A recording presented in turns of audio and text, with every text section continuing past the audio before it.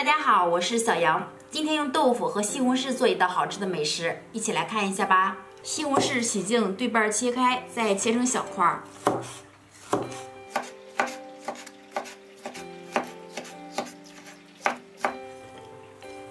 再切点小葱花，碗中打入2颗鸡蛋，搅散。再准备一些洗净泡发好的木耳，掰成小朵儿。1块老豆腐切成小方块，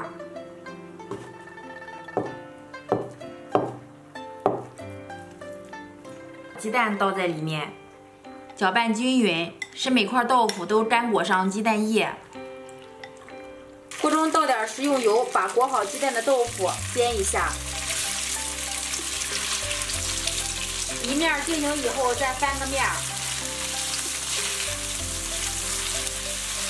都煎成这种金黄色，盛出备用。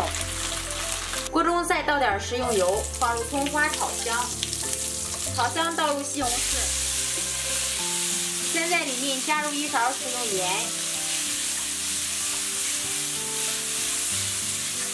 西红柿炒至有点发软，把木耳倒入里面，翻拌均匀，在里面加入1小碗清水，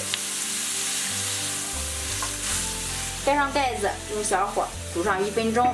时间到了，再把豆腐倒入里面，搅拌均匀，盖上盖子，再炖煮1分钟。时间到了以后，淋几滴小磨香油，撒点小葱花，搅拌均匀就可以出锅了。一道香喷喷的西红柿豆腐就这样做好啦。豆腐这样做好吃又特别的入味儿，加上木耳清肠润肺。喜欢这个做法的朋友，赶紧动手尝试一下吧！我是小杨，每天更新不同的美食，喜欢就关注我一下。感谢朋友们的观看，我们下期再见。